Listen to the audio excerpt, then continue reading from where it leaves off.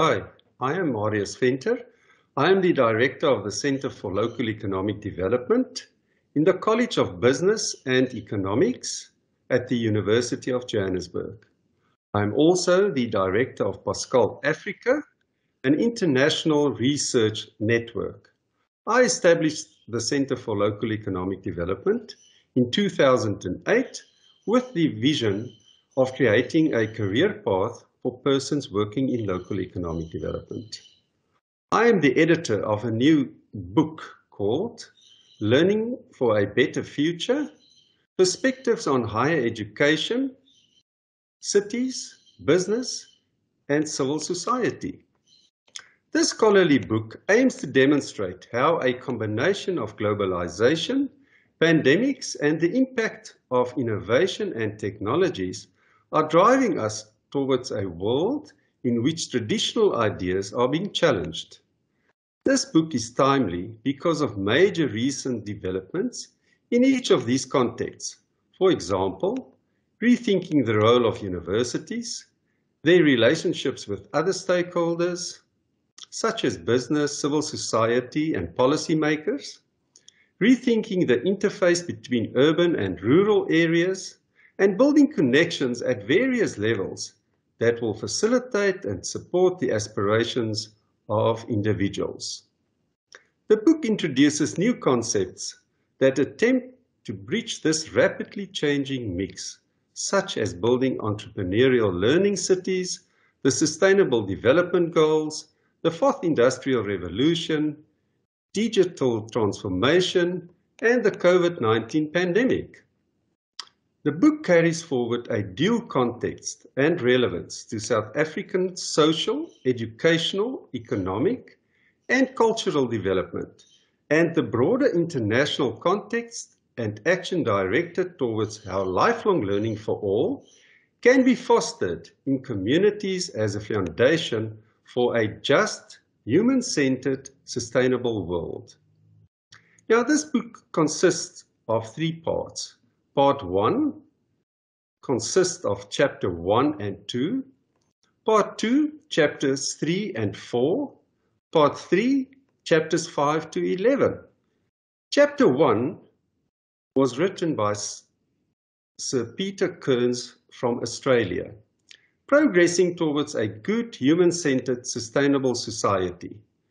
In this chapter, Peter demonstrates that the world is currently at the crossover of radical changes happening in society, primarily brought about by the corona disease, COVID-19 pandemic, rapid technological advances such as automation, artificial intelligence, and aging populations with better longevity.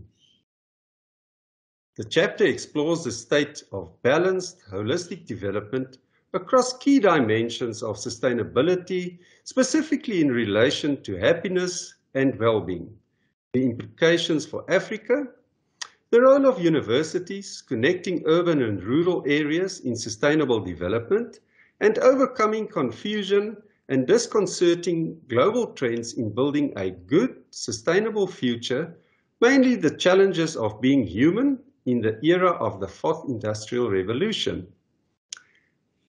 Chapter 2, Sustainable, Healthy Learning Cities and Neighborhoods. In this chapter, my colleagues from the University of Glasgow looks at case study research conducted in 2 cities in each of the 7 countries in the Global South.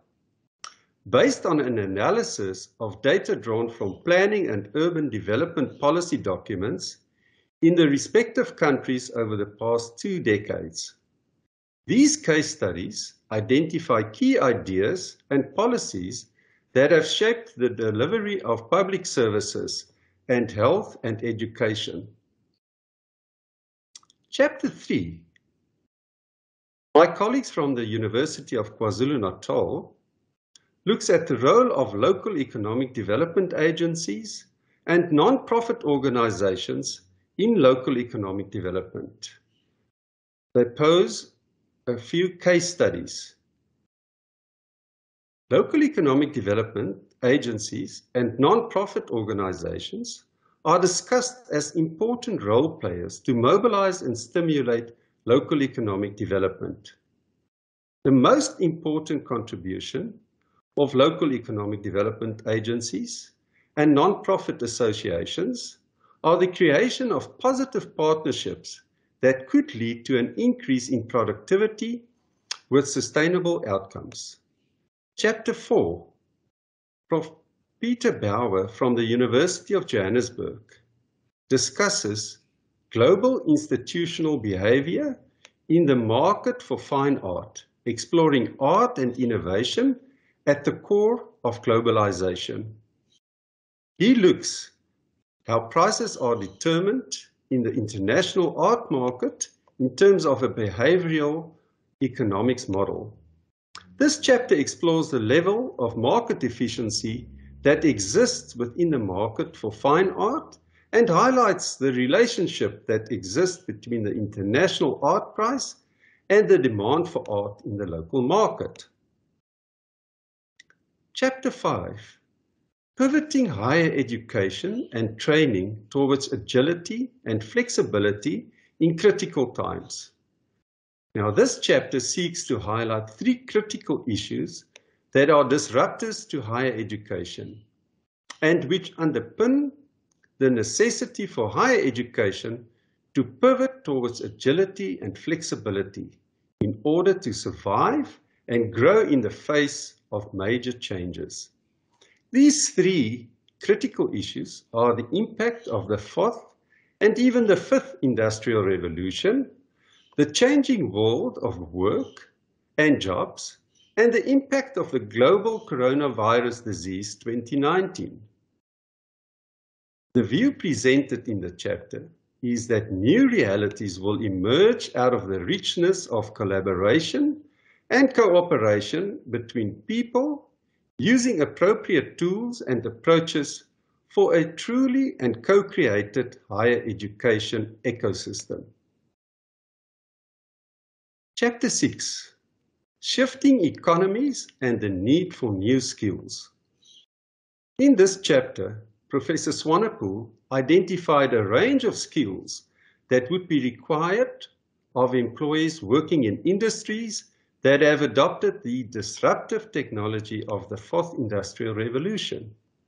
Firstly, the concept of the 4th Industrial Revolution is defined and its opportunities and challenges are highlighted. This is followed by a discussion of relevant skills demanded by the 4th Industrial Revolution, namely technical, work readiness, human, soft skills, and entrepreneurial skills. The chapter concludes with the recommendation that to comply with the skills demands of the 4th Industrial Revolution, an integrated approach to skills development would have to be adopted among educators, government, and business, including addressing adult learning. The individual would have to develop a mindset of lifelong learning for continued employability. Chapter 7, Learning for a Better Future, Perspectives on Higher Education, Cities, Business, and Civil Society. In this chapter, Piet Kroukamp pronounces higher education as a universal concept that is due for revision in methodology as well as philosophy. Technological innovation seems to be driving the awareness that existing models impose an extraordinary financial burden on the middle class and, in the case of South Africa, inhibit access to higher education. The current institutional model has for millennia been the universal method of transferring knowledge. This model is largely driven by public spending and delivers a standard product to the market. However, the needs of the market are dynamic and the change required outputs demanded of higher education. This involves great cost. It thus makes sense to involve actors within the economy at an early stage of the educational process. The conclusion of Crocomp is that the complicated nature of both these variables, cost as well as spatial relocation, could be resolved by business taking on the responsibility to realign the method of knowledge transfer. Chapter 8. Rethinking the post-school education and training system to prepare the workforce for the fourth industrial revolution, world of work. The fourth industrial revolution, together with the coronavirus disease, has forced countries across the globe into a new reality that has fundamentally altered the way we live, work, and relate to one another. Within this context, the chapter investigates the implications for preparing the workforce for the new world of work and the need to rethink and redesign elements of South Africa's post-school and education training system, the PSET system.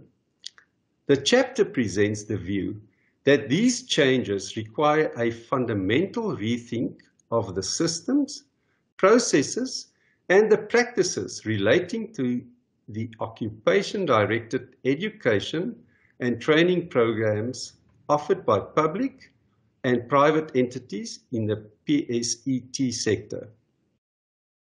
Chapter 9. Digital credentials, discussions on fluency, data privacy, and the recognition of learning in higher education beyond COVID-19. Credentials have historically been thought of as tangible documents such as a driver's license, a passport, or a birth certificate.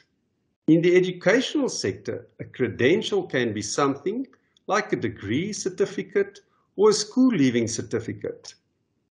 It is customary in contemporary society that an individual proves his or her identity or achievements by sharing a credential in one way or another. The advent of the coronavirus disease, 2019, also known as COVID-19, and in fact even many new developments during the months preceding the pandemic, has starkly illustrated that digital credentials are not only useful, but also necessary for global citizenship and mobility. This chapter proposes the development of a national digital ecosystem for the post-schooling sector in order to build a case for the responsible use of digital credentials for the recognition of learning beyond the COVID-19 pandemic.